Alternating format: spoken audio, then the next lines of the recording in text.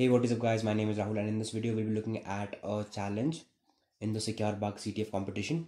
So the name of the challenge is Hide and Seek and it provides us with a downloadable zip file which I have already downloaded. As you can see, the name of the file is hideandseek.zip. So let us move it to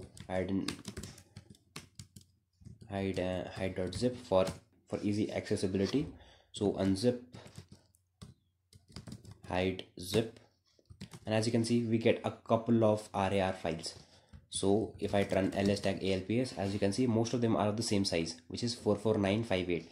So what we'll be doing is we'll be removing whatever is of the size 44958. So I have entered grep tag v for inverse selection 44958.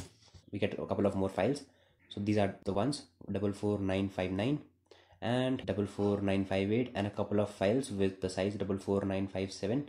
So there are two files that we'll be looking at. The first one of them is 81.rar and the second one is called 100.rar, and this is the same file that we just unzipped. First let us make a directory of 100.rar, sorry 100, and let us move 100.rar there. I'll be telling you the reason why in just a moment.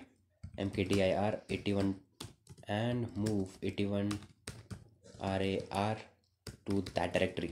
So let us first move to 100, and if I unrar it, you can see that we get a couple of more text files. So ls tag alps, we get text files and all of them are of size 0, as you can see from here.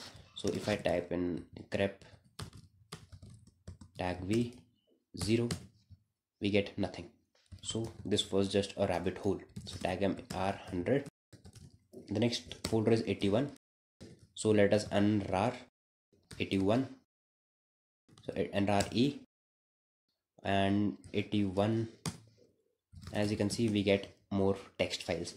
But here, if we grep tag v0, we get a text file which is 367.txt. So cat 367.txt, we get the flag fall challenge. You have played it well. So thank you guys, this is for the video. I hope you liked it. If you did like it, please press on the like button, subscribe to my channel. Thank you.